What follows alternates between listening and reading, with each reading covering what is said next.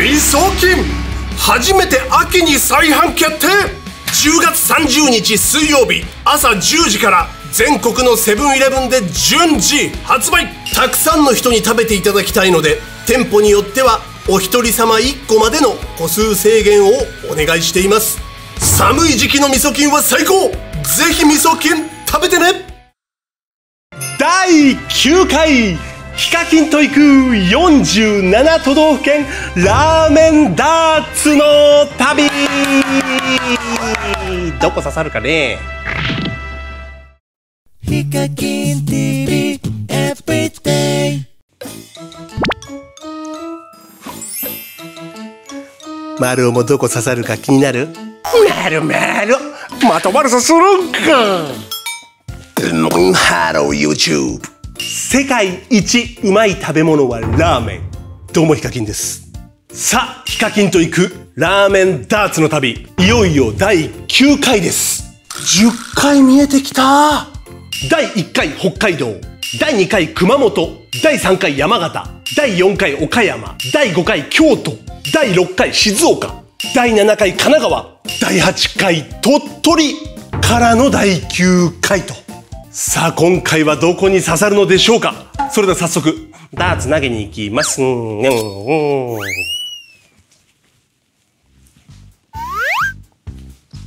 丸尾も行こうか。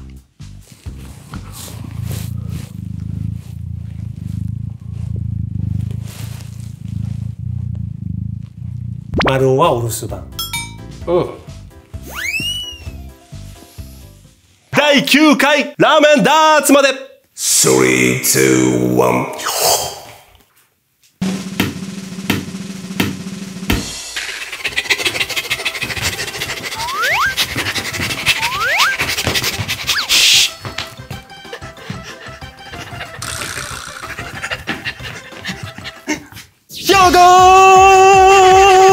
兵庫。第9回の行き先は兵庫に決定。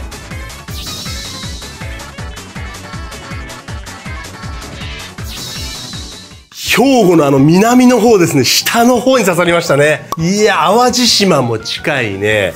いやー、神戸か。どんなラーメンなのか全然想像できないぞ、兵庫。ただね、新幹線通ってるし、めちゃくちゃいろんなものがありそうで楽しそうなんで、ちょっとしっかり調べて、ラーメン屋さんと観光、最高の旅にしたいと思います。それでは、ラーメン旅当日へ、ゴー！ご来光。ということで、ラーメン旅、兵庫編、当日のご来光、朝5時です。今回日帰りなんでね、超早起きということで、ただラーメンは3杯食べる予定です。じゃあ、行ってきます。いや、楽しみだな。今回もね、うまそうなんだよね。調べたラーメン。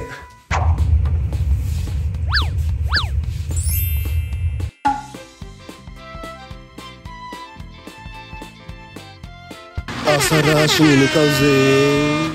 ライス。博多のぞみ。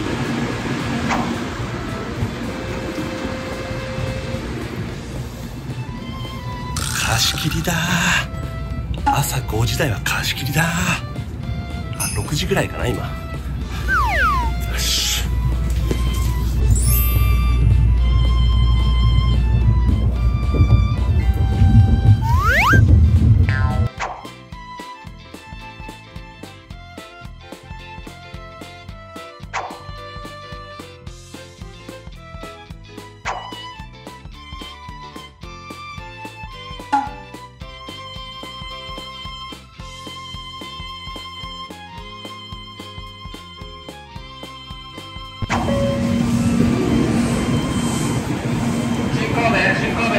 爆睡してたら着いた。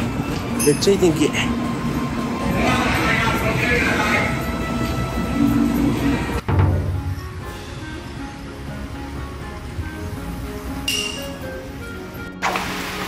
や、新神戸着きまして、でかいっすね、駅が。で、タクシーで向かいます。1店舗目のラーメン屋。あ、よろしくお願いします。お願いします。お願いします。よろしくお願いします。はい、お願いします。なごみは知ってますか？噂に聞いたぐらいなんですけど、あ、そうです。僕自身はあんまり行ったことがなくて。あ、行ったことはない。はい。閉まるのが早いんですよ。へ14時半ぐらいにはもうお店閉まるっていうふうに。あ、はい。夜の部はないのかな？そうですね。なくなり次第終了という。ああ、はい。なんか調べたら食べログ日本3位って。あ、すごいですね。今まで僕も数々ラーメン食べてきたんですけど、食べログ3位より上のラーメンは食べたことない気がするんで。あ、すごいですね。楽しみです。楽しみ。僕も今度行ってみます。いや、行った方がいいですね。まあ、並ぶかもしれないけど。尼崎ってなんかダウンタウンさんが出身ってやっぱイメージが。あ、そうですね。あ、そっか。尼崎って兵庫。ギリギリ大阪に届かない兵庫。あ、そうなんだ。はい、なんか大阪出身なイメージがダウンタウンさんって。ちょっと手前兵庫なんですね。そっか。そうなんです。じゃあそっからだったら大阪もうすぐ行けるって感じですか？もうすぐですね。へえ。いや、楽しみだな。ちなみにHikakinTV は見たことあります？もう僕中学の時からずっと見てて大ファンなんですよ。嬉しい。ちなみにどんな動画をなんかこう印象に残ってるとかあります？なんか僕初めてワックスつけるのつけ方わからなくて、覚えてます？ギャツビーの覚えてますよ。紫のワックスで、うわー、ちゃんと見てる。ちょっとウェッティな感じで仕上げるっておっしゃってた。素晴らしい。はい、あれを見て。ギャツビーの紫と確か VO5 だったからな、緑のスプレー。嬉しいな。あれ2012年ぐらいなんで、ああ、もう。12年前ですね、あれ。ってことは、お兄さんは20代後半に差し掛かるぐらいですか？いや、25です。ああ、まあでも大体合ってるね。大体それぐらい。ああ、13歳ぐらいの時に見てくれた可能性がある。うわ、嬉しいな。中学ですね。もうこれだけで兵庫来た甲斐があるな。それじゃあ、ラーメン屋までお願いします。はい。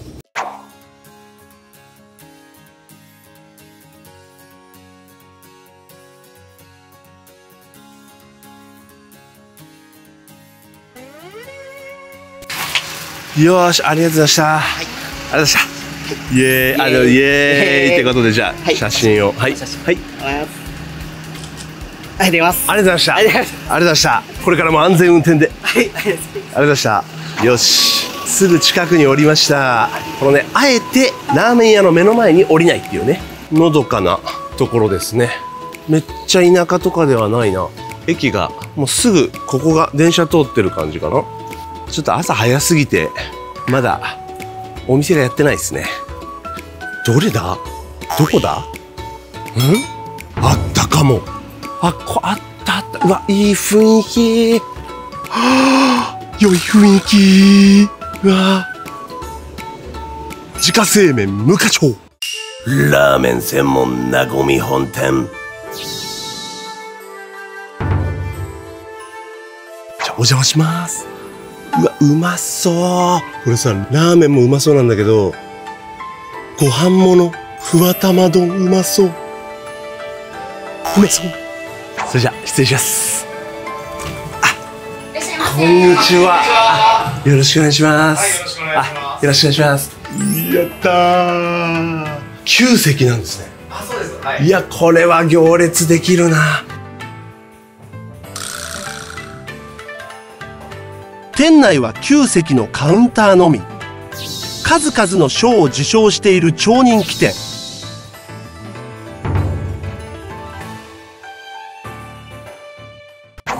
はい、やっぱり一番おすすめがいいんですけど、塩ラーメンのチャーシューがいっぱいので、はい、肉増しね、塩ミックスで、あとふわ玉丼小で、はい、お願いします。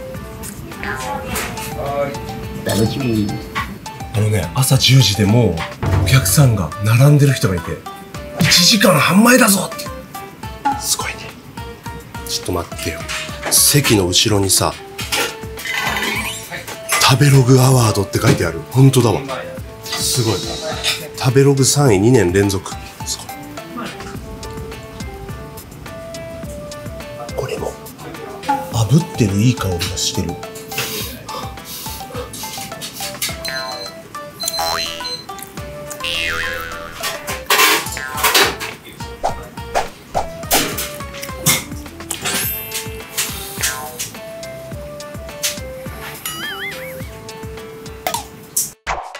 まずは3種類のチャーシューを用意。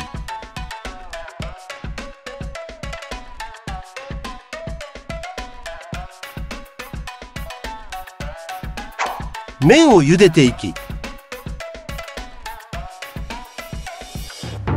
こだわりのスープを仕上げていきます。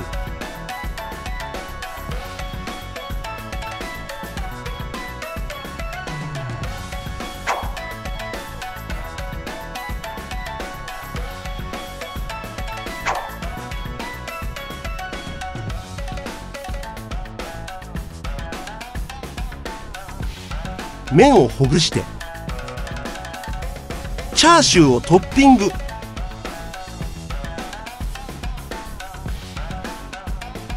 完成。はい、お待たせしました。ありがとうございます。うわ、綺麗。塩ミックス1400円。化学調味料を一切使用していない体に優しい塩ラーメン。豚バラ、鶏もも肉、鶏胸肉の3種類のチャーシューを2枚ずつ使用。老若男女問わず幅広い年齢層のお客さんに愛されるこだわりの一杯。いただきます。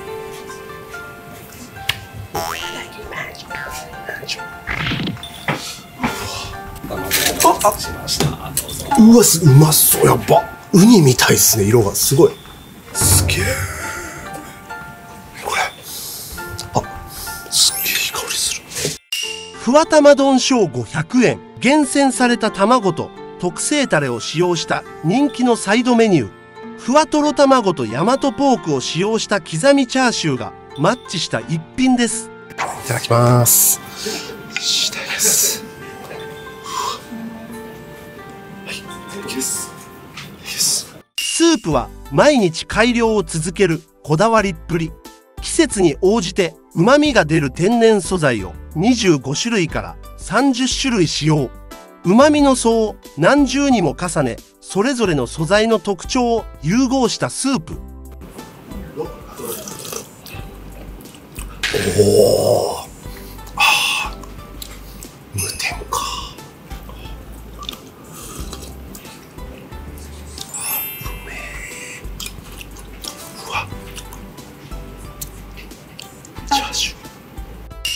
鶏もも肉、胸肉のレアチャーシュー。淡路島産の朝びき鶏を使用。0.5 度単位で温度管理をしながら低温で調理。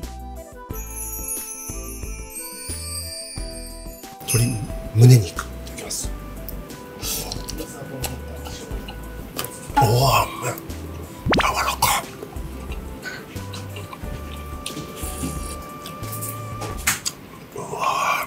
鶏もも肉。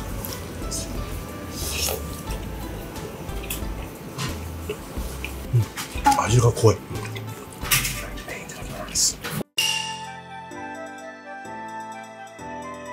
北海道産の厳選した小麦を2種類ブレンドした自家製麺。麺を数日間熟成させ、コシと味を重視した仕上がり。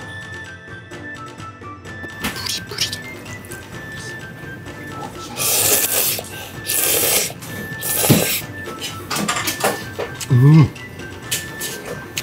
リプリでコリコリしてる。麺がコリコリしてる。ああ、優しい味わい。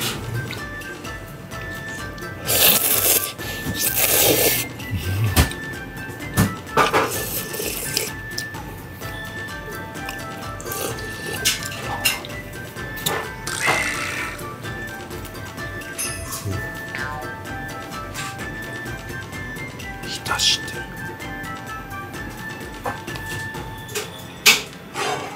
沖縄県産の車麩を使用。名古屋のラーメンの代名詞ともいえるトッピング。車麩にスープを吸わして食べるのがおすすめ。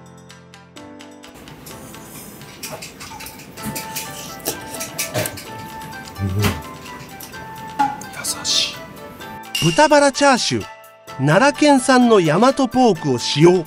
大和ポークは脂の融点が低いことが特徴で、甘みがあって口どけの良いチャーシューに仕上がっています。豚バラいただきます。めっちゃうめえ。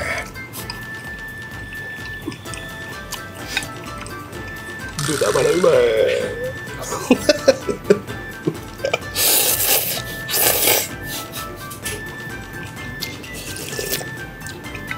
い。よしよし。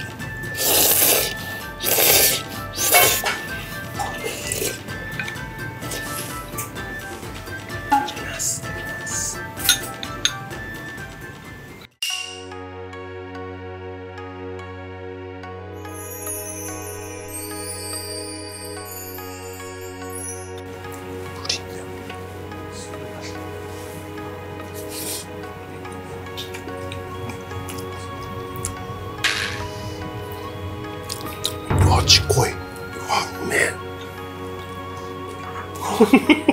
この独特のなんていうんですかね、独特のワイルドな味は醤油ですかこれ、それとも焦がしてるからとかなんですかね。タレですかね。それですね。うまい、めっちゃうまいです。めっちゃうめえ。やばいよ。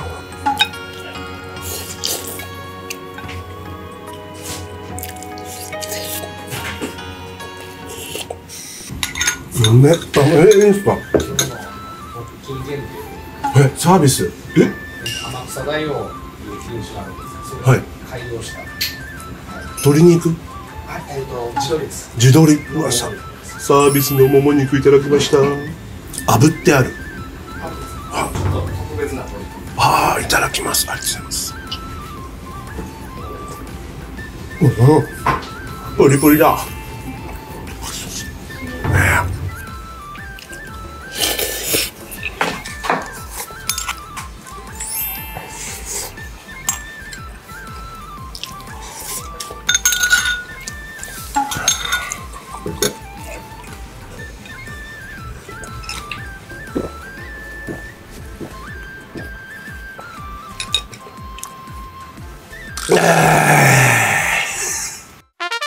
完食会員。ガチ玉でーす。冷たいした。めっちゃうまかったです。ありがとうございます。下手したらふわ玉丼も主役だろってぐらいうまかったです。はい。これだけ食べる人とかまさかいないですよね。めっちゃうまかったです。びっくりするぐらいタレも美味しいし、あと卵の色もなんだろう、普通の卵じゃないなってぐらいオレンジで。めちゃくちゃうまかったよ。あと無添加を感じました。なんかすごい優しくて、いやごちそうさまでした。いや最高。あ、もう全然任せてください。お、てかありがとうございます。これ店長さん、みそきんの当てるまでありがとうございます。ありがとうございます。招き猫潰していく。よーし。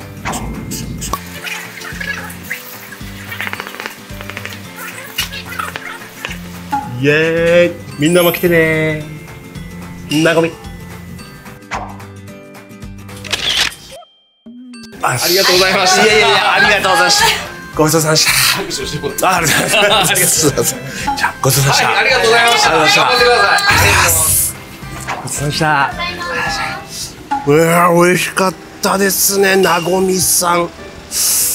いや、ちょっとね、無添加ですよね、やっぱり。一口、もうスープを口にした瞬間に無添加だっていう、体に染み渡る優しさといいますか、旨味。これが無添加なのかっていうのはね、僕は何か感じ取れた気がしますね。あと麺はコリコリプリプリ。あと豚の炙りのチャーシューがめっちゃうまかったですね、僕。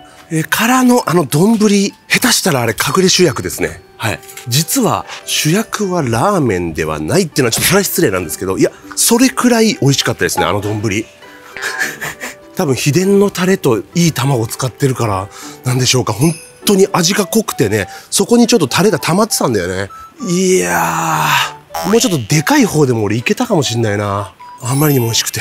さあ、それでは次の観光のね、ポイントまで向かっていきたいと思います。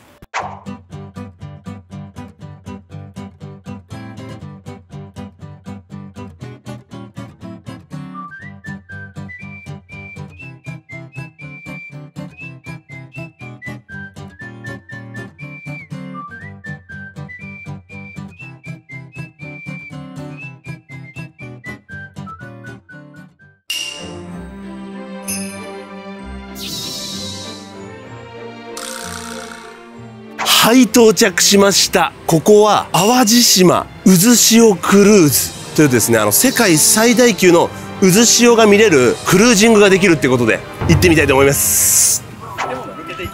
あ、どうも、ご案内していただけるということで。うわ、天気。こんにちは。ありがとうございます。映っても大丈夫ですか？ありがとうございます。イエーイ。ありがとうございます。あら、うずしおクルーズ。うわ、すごい景色。めっちゃ景色いい。こ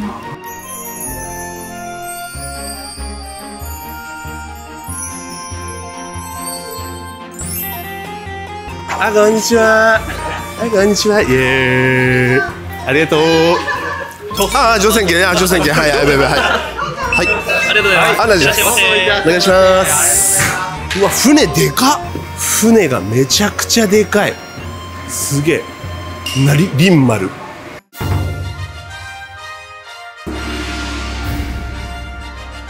一番乗りで乗船ということでありがとうございます。行ってきます。わあ、お願いします。うわ、すごいすごいすごい。うわ、先すべて貸し切りとなってます。そうなんですか。この先すべて貸し切りということで、てかスーってついてきちゃったんですけど、お名前を。うずしおクルーズの南山と申します。南山さん、ありがとうございました。迷子の子供のようについてきちゃいました。よろしくお願いします。こっちがもう貸し切りでいいんですか。僕はヒカキンさんの貸し切りとなってます。ありがとうございます。なんてこったい。ここ入っていいんだ。うわー、なんだここ。やばい。よろしくお願いします。涼しい。うわ、涼しい。20度ぐらい違うんじゃないかってぐらいキンキンに冷えてる。うわ、すげえ。何これ。何部屋っていうんですか、ここは。ここは貴賓室っていうお部屋で、はい、ちょっと有料にはなるんですけれども、お部屋を貸し切りっていうことができる特別なお部屋になってます。貴賓室。はい。やばい。すごいいい部屋をありがとうございます。うわ、やっば。てか海きれい。これはなんか来ていいよみたいな。おにゃんかと。そうなんですね。うわ、やばい。よろしければちょっと。はい。海軍大将ですね。ちょっとパツパツなんですけど。本物だ。こんにちは。すみません。本日船長の土井です。船長さん、よろしくお願いします。よろしくお願いします。ぜひうずしおギリギリまでよろしくお願いします。はい。失礼します。うわ。レーダーになります。真ん中が船の位置になります。基本黒い部分が海になります。海より上のものがこういう黄色い映像で映っています。はあ。陸地がここでプツプツプツプツってなってるんですね。そうか。今どこにいるかっていうのを見るためにってことですね。こちらが GPS になってます。うわ。GPS とレーダーがある。すげえ。回してみてください。ヒカキンさん、面舵どっちかわかりますか？右ですよね。合ってる。よかった。左なんて言うんですか？取り舵。じゃあ取り舵でいきますね、もうね。取り舵いっぱいでちょっと橋にぶつかるかもみたいな。時計の横は実際今舵が動いてる。なんだ。ちょっと時差があって、あっちが。いきます、せーの。面舵いっぱい。はい、いったしたら、ほら、上のいった今の回し具合でめっちゃカーブするんですか？船が傾くぐらい曲がっていきます。そうなんですね。ありがとうございます。すごい。ドリンクのサービスがございます。キンキンに冷えてる。そうか、今のも実は貸し切りサービスの一環だったんですね。素晴らしい。なんかもういい感じのオレンジジュースみたいなのが。すみません、先走っちゃって。実はこちらが一番人気でして、淡路島の平岡農園さんというおやさんのものなんですけど、この一瓶にみかんが約40個。へえ。いや、もう僕はもうちょっとこれ、はい、知ってます。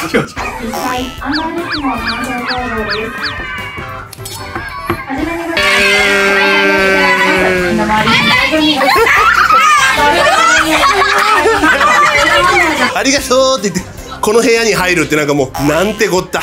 あ、失礼します。ありがとうございます。うわー、貸し切りじゃない時はいろんなお客さんがここにいるってこと？そうですね、今開放してますので。ありがとうございます。うわー、いただきます。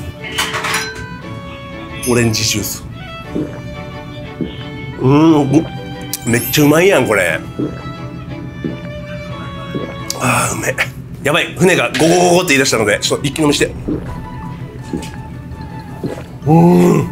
やばい、船長の足がね、ジュース飲んでる場合じゃねえから今日もやるか。お客さんのために行くぞー。さすが YouTuber やっていうことで、こんにちは。いやー、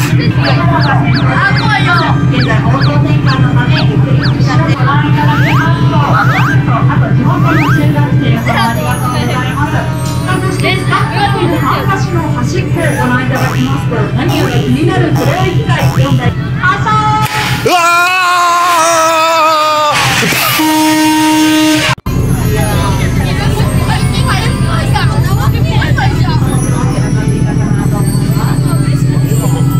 ー、出発成功。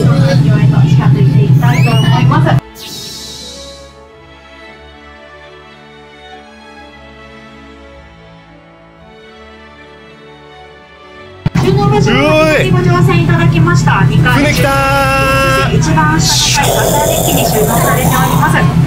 収納場所付近には不要なものが配されております。パチンパチンと前ご案内いたします。いやー、一瞬で去っていきました。ではこの後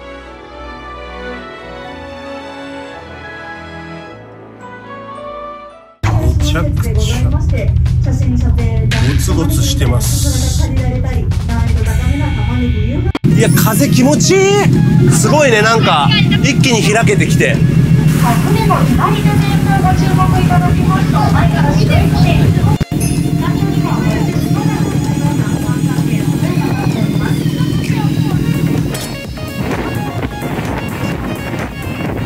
すげえ、船が近づいてきた。おー、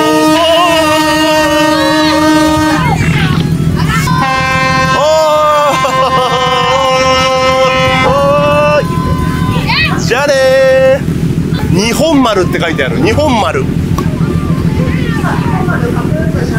やー、気持ちいい。穂がすごいな。穂がすごい。鉛筆みたいな魚いる。これ魚です。鉛筆かと思いました。これ魚です。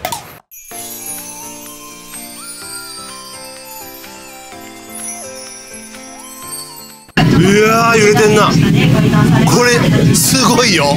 クラスで一人は酔うぞこれ。おお、すごい。これ伝わるかな。こっちから見てるとさ、あっちの空がなくなったりするぐらい揺れてる。わかるかなこれ。めっちゃ揺れてんだよ。伝わるかな。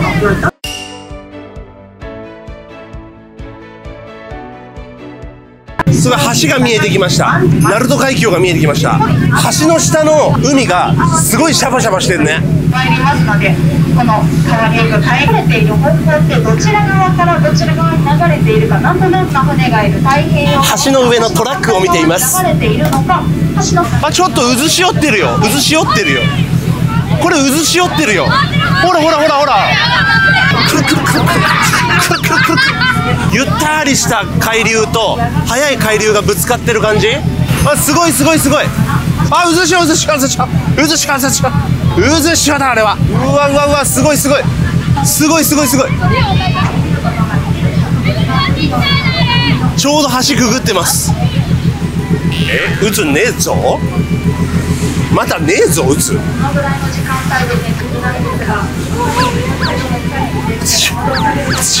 潮。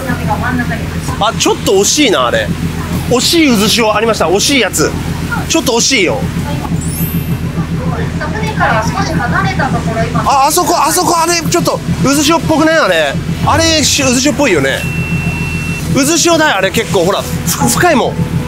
ほらへこんでるもんちょっと。そこもうこれがほら。わあ、あそこめっちゃへこんでんじゃん。すげえ。あったあったあったあった。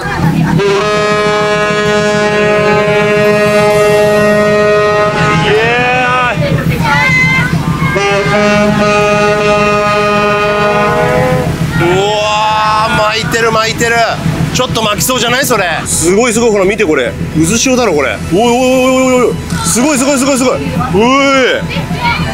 すごいぜこれ。あれやばい、あれやばい、あれもやばい。うわほら、あれすごいすごいすごいすごい。やばいやばいやばいやばい。すごいすごいすごいすごいすごいすごいすごいすごいすごい。うずしお実況、うずしお実況、すごいすごい。うずしお実況、うずしお実況、すごいすごいすごいすごいすごい。すごいね、浮世絵になりそうなぐらい波が形が見えてる。いやーすごい。うわーこれすごいすごいすごい。もううずしおうずしおすごいなこれ。ああ巻いてきてる巻いてきてんだこれ。巻いてんだこれ。今の巻いたな。おすごいすごいすごいすごい。これ巻いてる巻いてる巻いてる巻いてる。これ巻いてんだろこれ。おそらく巻いてるよなこれ。いやーいい絵だわ。すごい日焼けしそうだ。おこれもいいな、これもいいな。すごいすごい。なんだこれ。うわーすごい。鳴門海峡が綺麗。すげえすごかったです。いやーまあ僕は見れたよ。僕は見えた。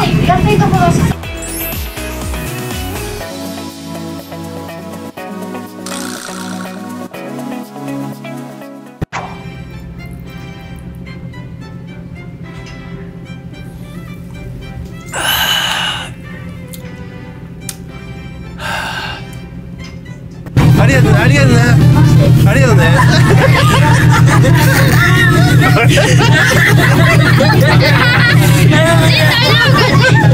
ずっと泣いてくれてんのよ。ね、顔が見えないのよ。ありがとうありがとう。ありがとうありがとう。楽しかったね。楽しかったね。動画見ててくれたんでしょ。ありがとうございました。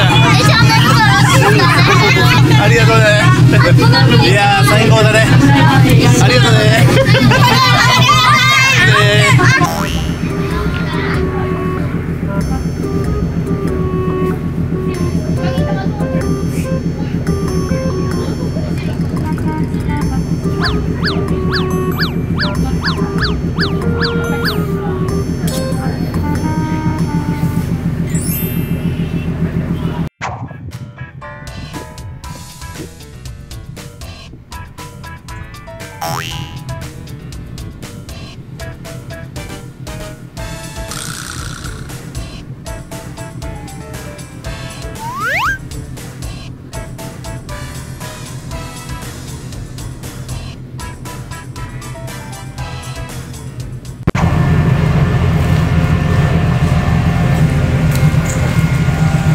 おお、ありがとうございました。うわーありがとうございました。いやー今日も船長のバイト終わったなー。いいうずしおだったなー。いやーすごかったっすね。偽物の船長として楽しかったです。ありがとう。いやー来てよかったよ。なんかすごいキャラが濃い人がバーイ偽ヒカキンがいましたね。ありがとうございました。ありがとうございました。いやーすごかったですね。うずしも見れて天気も最高で、次行きますかね。次の観光地へ。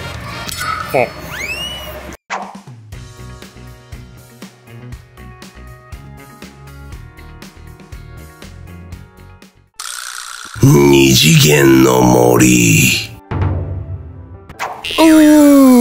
日差しがすごくて目が開けらんねーって感じで到着したのが、ここは二次元の森ということでね、びっくりするぐらい広い公園みたいなところなんですけど、すごい巨大なアニメパークらしくて、いろんなアニメとのねコラボのエリアがあるってことなんで、時間の許す限りいろいろ行きたいんですけど、ナルトとかクレヨンしんちゃんとかね、ドラクエとかもうめっちゃあるらしいです。で今ここに来たんですけど、マジでやばいやつが見えてんですよね。ちょっとめちゃくちゃ離れてるのに、なんかとてつもないでかさのゴジラ見えてんだよね。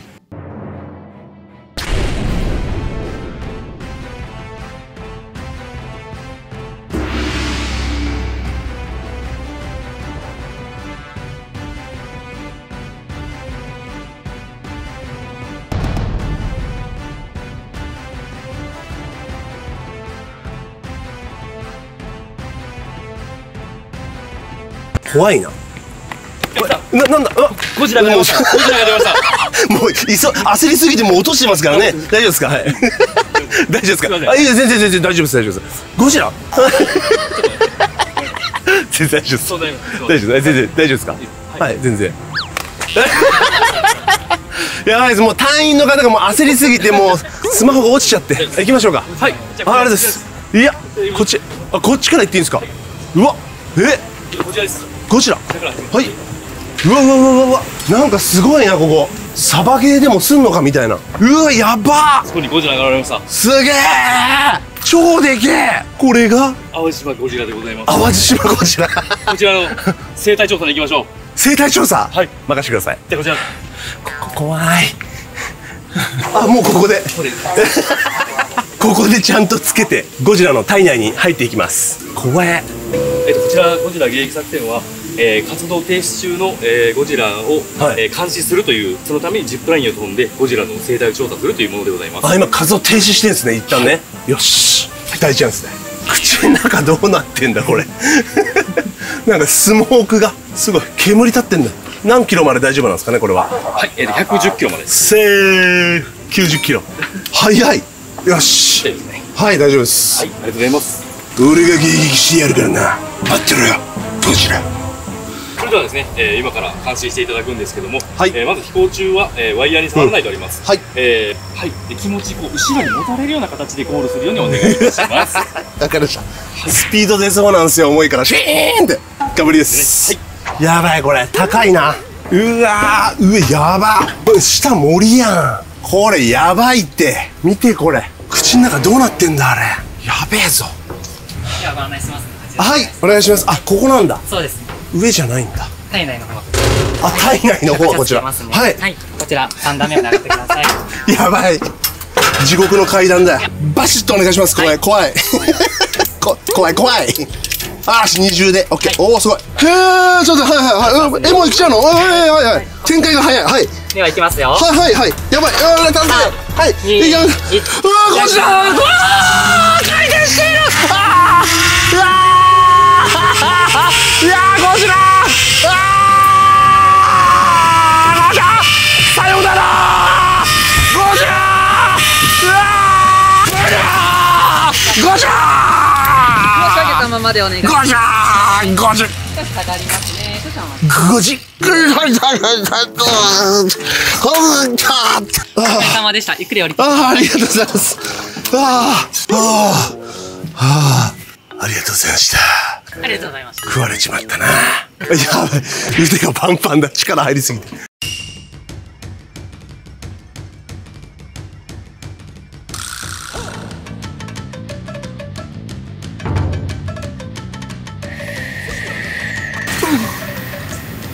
ナルトだってばよー。ってことで、ナルト忍び里に来ました。聞いたとこによるとね、ここね、ナルトの大好きなラーメンが来るってばよーって話で行きたいと思います。ゴーお願いします。こちらが忍び里ナルトのエリアになっております。お願いします。お願いします。お願いします。では、ちょっと待って。手出していってらっしゃい。行ってきます。いましたね。すごい。ずらりといるやん、ここ。すごい。うわー、広いな、おい。うわ、すごい。あ、嬉しい。これ蒸気が出てる。すごいよ、これ。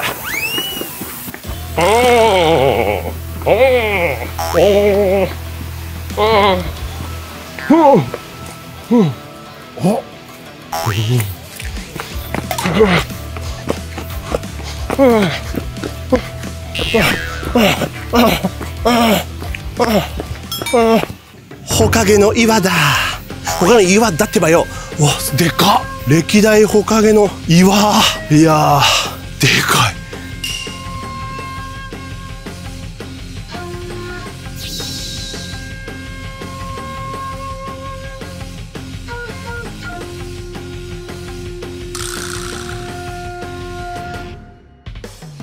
でけー。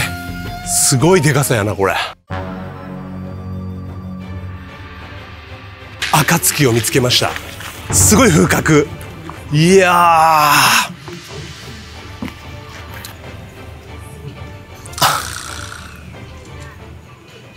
先鋭ジャッシュ。の私がいないわね。ラーメン一楽。一楽だってばよってことで発見しちゃいました。ちょっとさっき下から登ってきたんですけど、これナルトがね、アニメの中でも食べてる大好きなラーメンのちゃんと味とかもね、あるんだと。で、ここにメニューがあって、聞いた話によると24番がナルトがこよなく愛しているラーメンだということで、一楽ラーメン味噌豚骨味チャーシュー、こちらでいきたいと思います。種類が多いね、すごい。できたー。あ、うわ、うまそう。あ、ありがとうございます。やった。うわ、すごいすごいすごい。ナルトが黒いのも乗ってる。すげえ。見て見てこれ。すげえぞこれ。めちゃくちゃうまそうなんだけどこれ。あれれれれれれ。一楽ラーメン味噌豚骨味チャーシュー1650円。渦巻きナルトの大好物のラーメン。テーマパークの飲食店ですが、ラーメン屋にも負けず劣らずの濃いめの味付けで本格的な味を追求。すごいゴージャスなラーメンなんですけど、それも海苔もほら、木陰の岩が忍び里ロゴ入りの海苔がポイント。ナルトいいもん食べてるね、あんたね。大食いで30何杯30杯ぐらい食べてたもんね。これも買っちゃった。ナルトのクランベリーソーダみたいなやつ、このボトル付きなのこれ。嘘。こんにちは。楽しんでな。ありがとう。いやー、これうめえ。これうめえ。ボトルもついてくるからこれいいね。それじゃあいただきまーちゅ。いただきまーちゅってばよ。さあ、じゃあスープから。特徴的な濃厚豚骨ベースのスープに味噌のコクを加えてマイルドな仕上げに。濃厚だなこれ。おお、あ、味噌だわ。確かに豚骨味噌、何気にあんまり食べたことない味かもしれない。美味しいな。このストレートな感じの細麺で、ちょっとこうやっぱ博多豚骨っぽい感じというか、博多ラーメンで定番の極細ストレート麺を使用。いただきます。う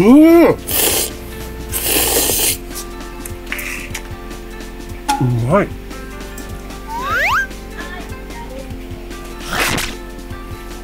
これはここでしか食べれない味だな。豚骨味噌ってあんまり俺食べたことない。味噌感強いねこれ。う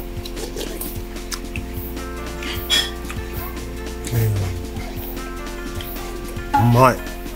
イルカ先生いないかな。すごいでかい海苔。これ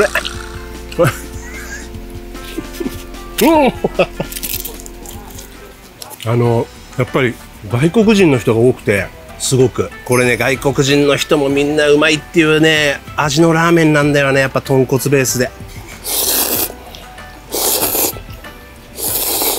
うめっ。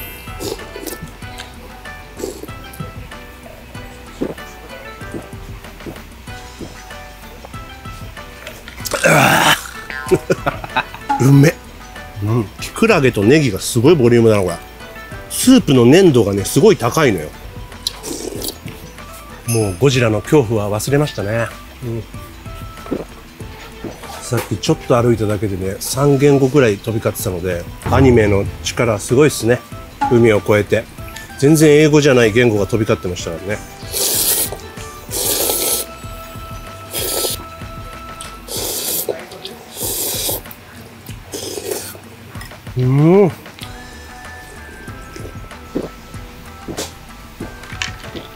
これ超うまいんだけどマジで。ラーメンがこってりしてるんでね、これがまた爽やかなのよ。あっという間だ。マーク出てきた。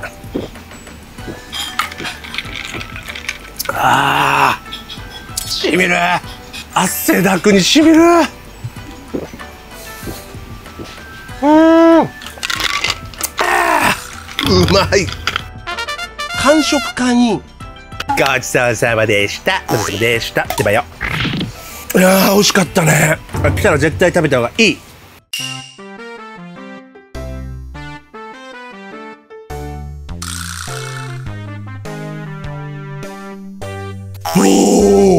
ってことで双葉幼稚園に来ました。いやー、吉永先生。吉永先生は意外と小さいんだな。吉永先生、こんにちは。しんちゃんは今日も暴れてますか？よし。おお、やばい、まずい。組長です。ありがとうございます。よろしくお願いします。組長です。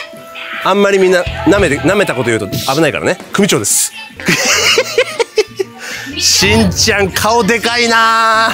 しんちゃん可愛いな。顔のこの膨らみ方がもう、うちの今娘こういう顔してます。はい。うわー、すげえ。マジで幼稚園だね、本当に。すげえよ。カンタムロボのめちゃでかいやつあるよ。うわー、しんちゃんだらけだこれ。やっぱりね、みんなしんちゃんと言ったらね、うんこ臭いの野望だよね。あれ見ないと始まんねえから、しんちゃんはな。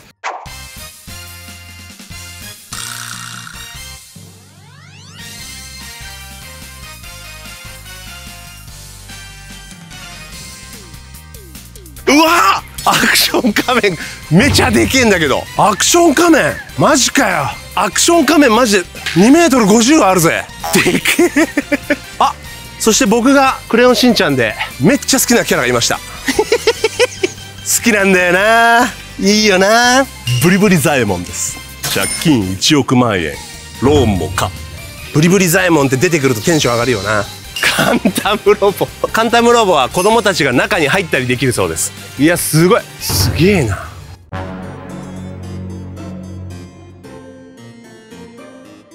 でね、この中にね、ヒロシのね、最高のアトラクションがあるってことでして行きたいと思います。オラのびっくりドッキリ面白ホラーハウスだぞーって書いてあるんで行きます。こっちらしいな。なんか嫌な感じしてるじゃん。ほら、わかる？このアトラクションの感じを、この茶色のくるくるがあるでしょ。これが多分最高のアトラクション。うわ、マジかよ。マジかよ。うわ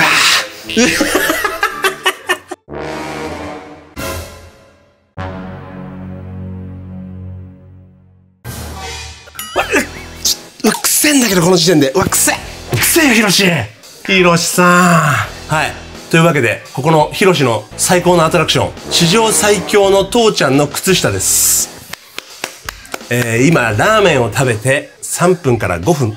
地獄のタイミングです。でも、僕、ヒロシ同い年なんで、はい、35歳なんで。やべえ。来年、俺はヒロシより年を取っちまうのか。な、ヒロシ。俺負けねえよ、ヒロシの匂いぐらいで。じゃあ、どんくらい臭いのかいきます。父ちゃんの靴下の匂い嗅いでみれば。覚悟はいい？そーっとそーっとスライドドア開けるぞ。開けて鼻を近づけてみるってやつぞ。いくぜ。ちょっとくせんだよな。開けてないのに。いきます。せーの。うわ、くせえ。ちょっと待って。開けて。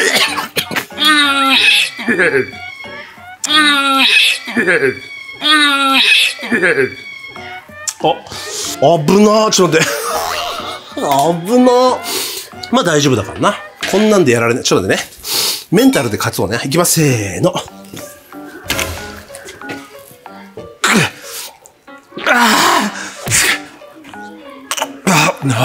涙出てきたぜ。これはね、ヒロシ、ダメだよ。やっちゃダメだ。これをしんちゃんとかに嗅がしてたらやっちゃダメだ、ヒロシ。大人で俺涙出てるから、もう一回行こう。楽しくなってきちゃった。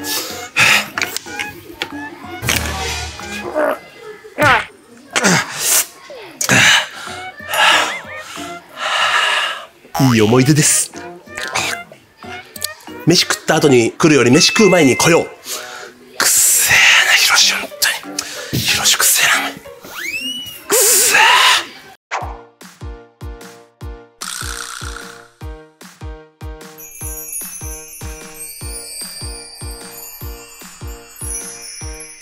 クレヨンしんちゃんのショップ、寄っていくわ。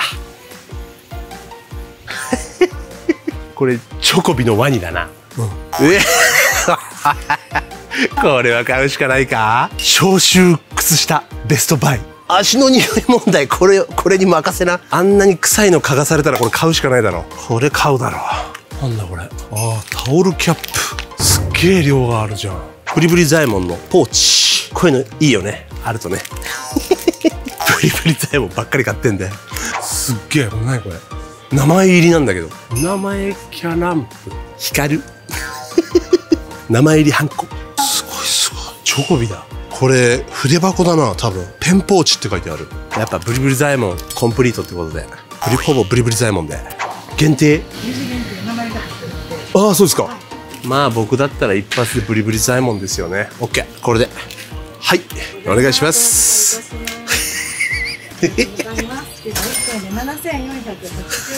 はい。ブリブリ左衛門お好きですか？そうなんですよ、もうさっきヒロシの靴下嗅いで履きそうになってきました。はい。ありがとうございます。よーし、二次元の森限定アクリルチャームきますよ。見ててくださいね、僕の引きを。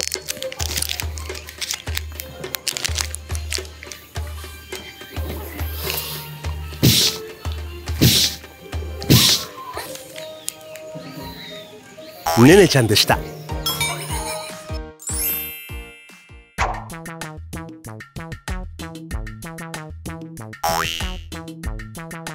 ヒロシ、臭かったよヒロシ。ちゃんと洗ってくれよヒロシ。悪かったよ臭くてっていうね感じの顔してますよね。想像の5倍ぐらい臭かったよヒロシ。同い年なんだからよ、頼むよ。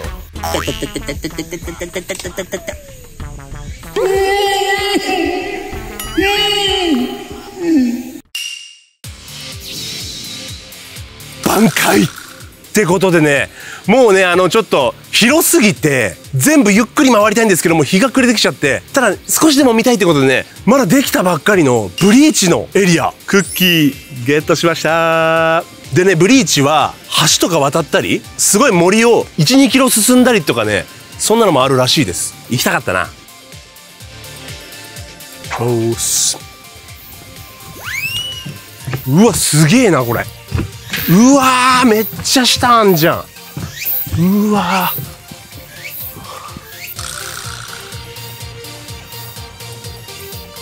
ー、ナイトウォークって書いてあるから夜行くといい雰囲気なんだろうなこれ。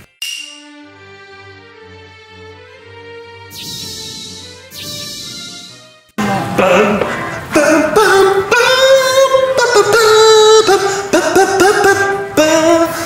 ンパパンパンパンパンパンパンパンパンパンパンパンパンパン。淡路島は玉ねぎが美味しいってことで、ショップではこの玉ねぎスライム売ってるよって感じで、はい。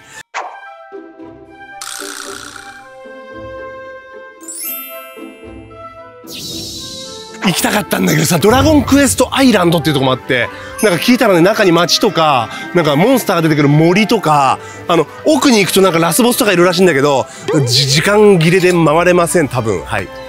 ドラクエ好きの人は皆さん来てみてください。どっちかというとでもこれゲットするのが一番大事だな。玉ねぎスライムな、よろしくな。ドラクエのスライムは鳥山明先生が描かれたスライムですからね。いやー可愛いね。サンタさんありがとうな、ありがとうなマジで。うわー見てください、ヒカクラ持ってくれてる子に会いました。ありがとう。もらっちゃっていいの？ありがとう、ありがとうございます。うわーベビー用品もらっちゃいました。ありがとうございます。ミニキンのマジっすか？ミニキンって入ってる。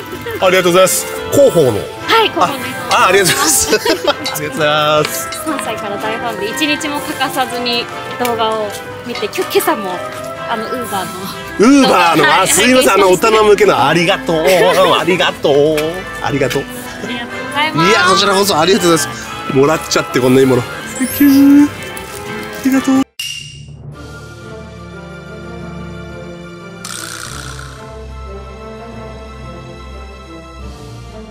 パパパパパパパパンパパパンパパパンパパパン。一狩り行こうぜってことで、モンハンもあんのかよ、なんでもあるねここってことで、ここモンスターハンターザ・フィールド in 二次元の森ってことで、なんか中に入るとリオレウスと戦えるらしいぜ。でかいリオレウス出てくるらしいぜ。モンハン好き行ってみてね。タオルゲット。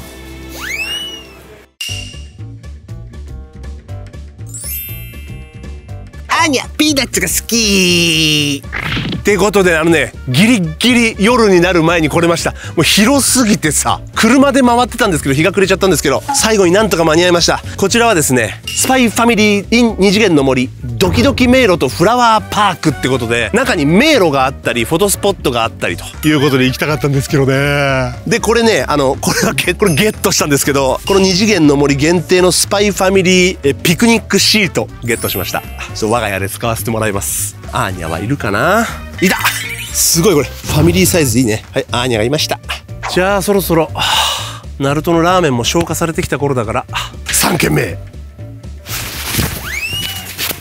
いや、すっかり日も暮れて、運転手さんよろしくお願いします。麺ヒキュウまで、よろしくお願いします。よろしくお願いします。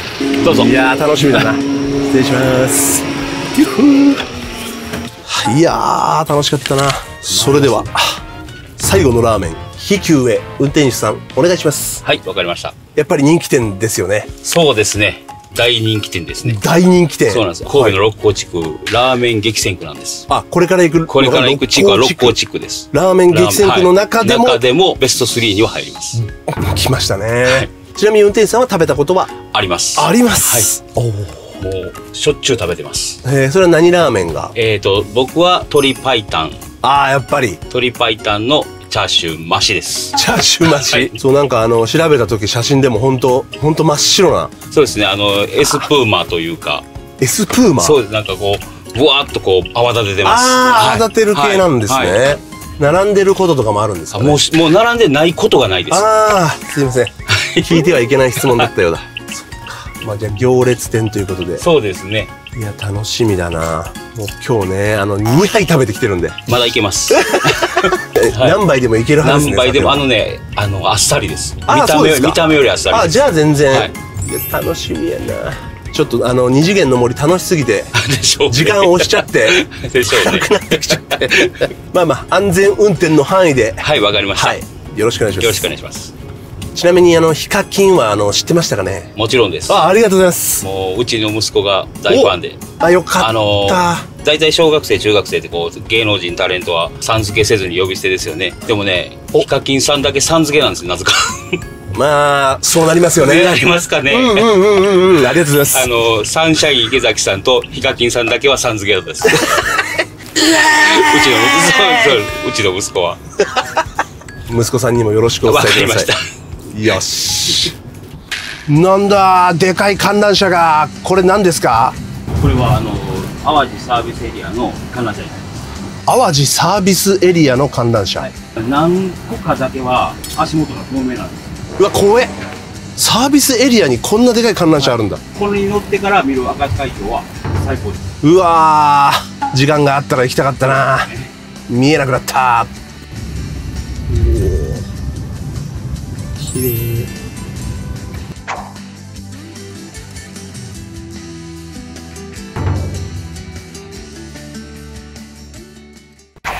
ありがとうございました。真っ暗になるまでありがとうございました。まだ拝見させてもらいます。どうもありがとうございました。いやー、真っ暗だぜ。ここら辺ってことで。この辺らしいんだよね。この辺本当かな。あったかも。あったー、ありました。これだ。自家製麺ヒキュウ。綺麗だ。すごい。ちょっとお店が下がったところにある。自家製麺ヒキュウ。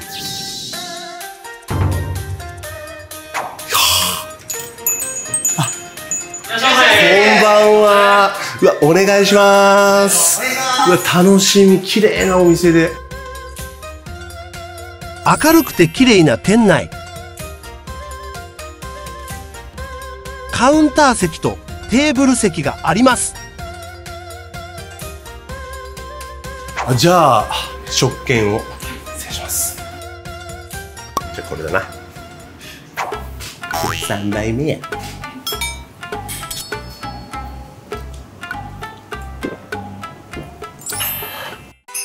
自家製の麺を茹でていきます。こだわりのスープも一杯ずつ丁寧に仕上げていきます。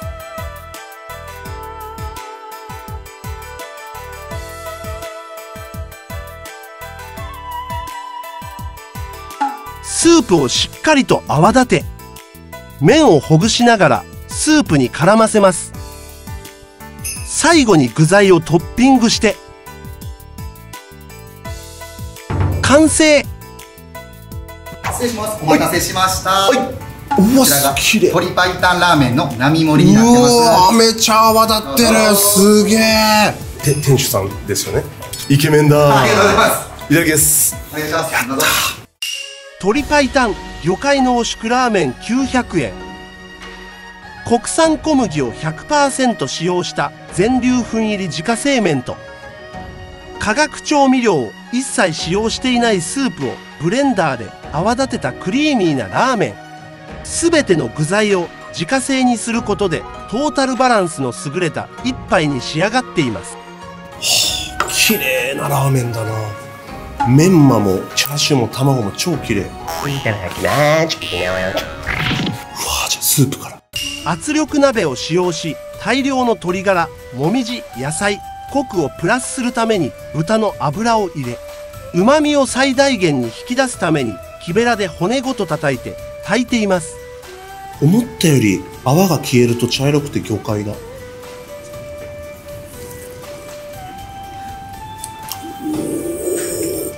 あ、濃厚だけど魚介が入っててしつこくない。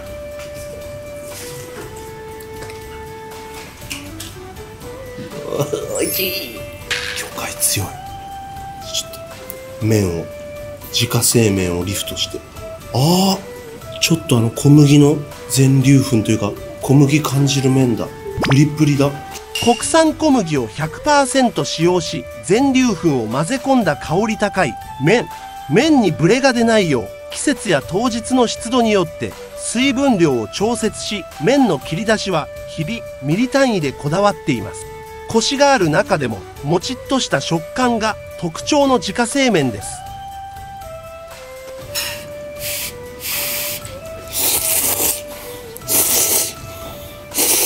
うん。プ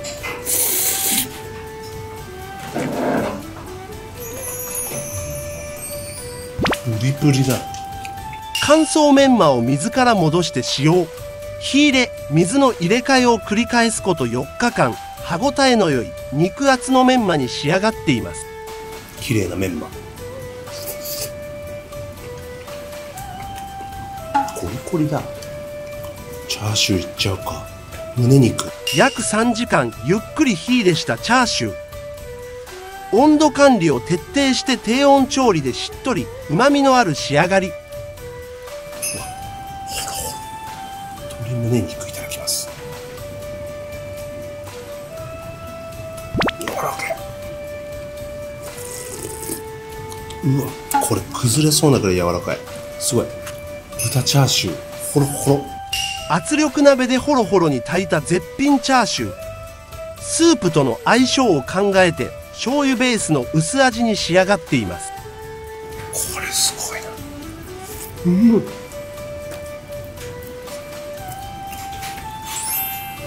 ほのかに醤油の味がついてる。め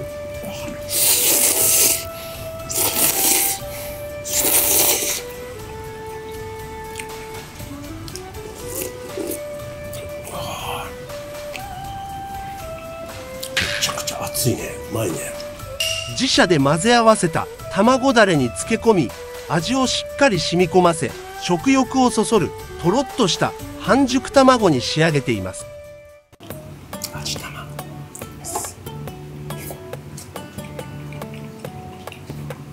おお、味染みてんな。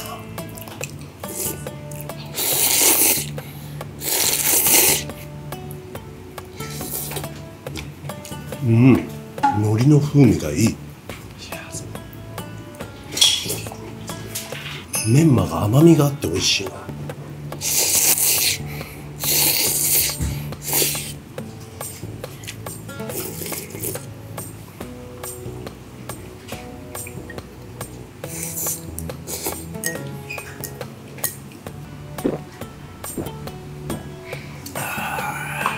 れ一瞬で食い終わっちゃった。一瞬で食い終わっちゃった。いやー、うん、すごい魚粉がさ下に溜まってて、これ相当なやっぱ魚介が入ってる。ほらほらほら、すごい魚介が、ほら、うわ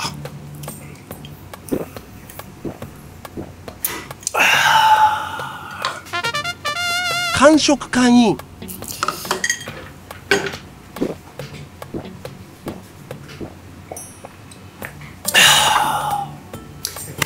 ちそうさまでした。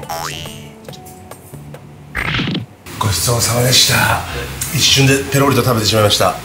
いや、マイルドで美味しかったです。めちゃくちゃ美味しかったです。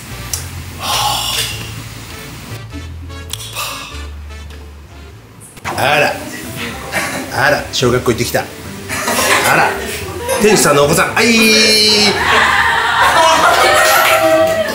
店長さんの娘さんということで、パパのラーメンは美味しかったよ。サイン書きます。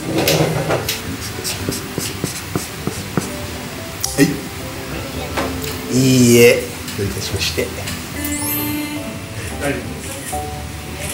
ありがとうございます。よーし、ありがとう。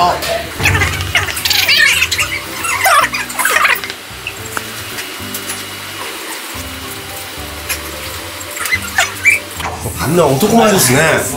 はい、これですか。あれですよね。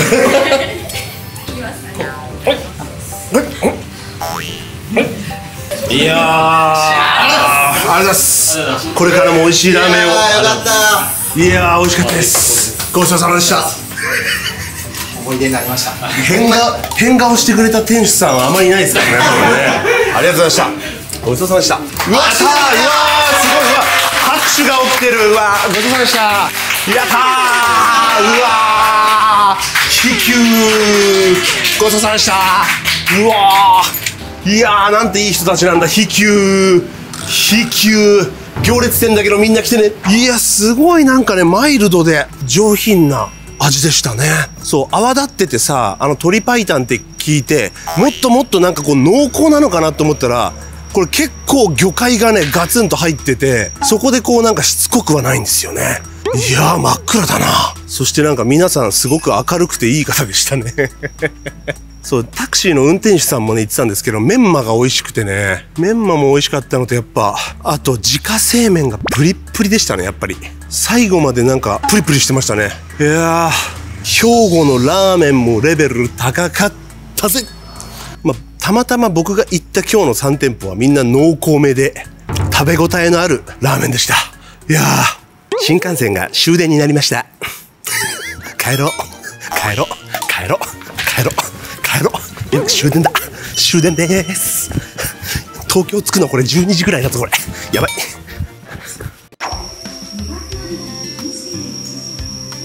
品川に停まります。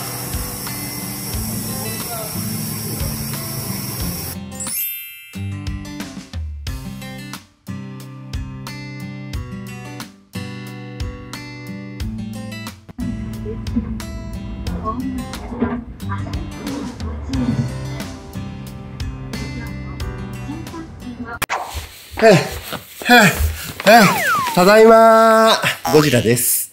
お土産の量がやばい。兵庫最高でした。ちょっとせっかくなんでお土産全部出して並べて見てみようかな。お土産ポン。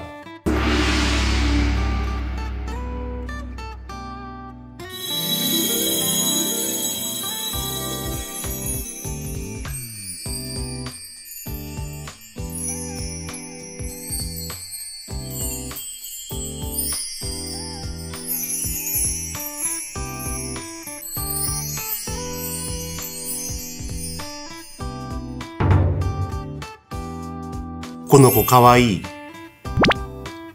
で、今回の第9回ラーメン旅兵庫編で一番印象に残ってるのはもうダントツなんですけど、どこに行っても僕が帰る時に全員で手振ってくれてたんですよ。どこ行っても全員。感動しました。もう帰る時だったんでカメラに映ってないところがほとんどだったんですけど、マジで全部ですね。うずしおクルーズで、最後車で移動する時も、ずーっとみんなで、お子さんから大人まで手振ってくれてて、と思って、二次元の森でも、帰りずーっと待ってくれてて、駐車場で、ファンの皆さんが。で、関係者の方もファンの皆さんも、全員、ありがとねー、みたいな。あそこまでどこ行っても全員っていうのは本当に初めてで、めちゃくちゃ嬉しかったです。兵庫の人はみんないい人。でね、もうラーメンはなごみさんもうまいし、もう丼うまいし、ナルトのラーメンマジで美味しかったし、味噌感強くてね、ヒキュウさんのラーメンも非常に美味しかった。メンマも卵も美味しかった。うずしおクルーズはもう大自然が最高でしたしね。二次元の森はもうアニメだらけでもう最高。全部最高。兵庫最高。淡路島っていいとこですね。言うことなしでしたね。あとね、まだ印象に残ってるところあるんですけど、クレヨンしんちゃんのヒロシの靴下が臭すぎでした。吐きそうになりました。世のお父さん、靴下を洗いましょう。あの匂いはあまりにもすごかったので、勇気のある人だけが嗅いでね。あまり心からみんな嗅いでーって、絶対みんな嗅ぎに行ってーってなんか、おすすめできる臭さじゃなかったんだよね。まあでも、勇気ある人は嗅いでほしい。あとのね、今回ね、一番面白かったでしょうはね、ゴジラのね、スタッフさん、隊員の田村さんがね、ちょっとゴジラのね、出現でね、ちょっと焦り散らかしてね、スマホ2回落としてたのね、一番面白かったです。なんか、落としたやつの画面割れてた気がするけど、いつも落としてて、もともと割れてたのかな、なんか心配になりました。2回落としてたからな。面白かったでしょうです、田村さん。あと、クルージングで号泣してくれてた男の子もね、俺忘れないよ。うおほほほって泣いてくれてたんだよ。嬉しくて。俺忘れないよ。君のこと。ありがとね。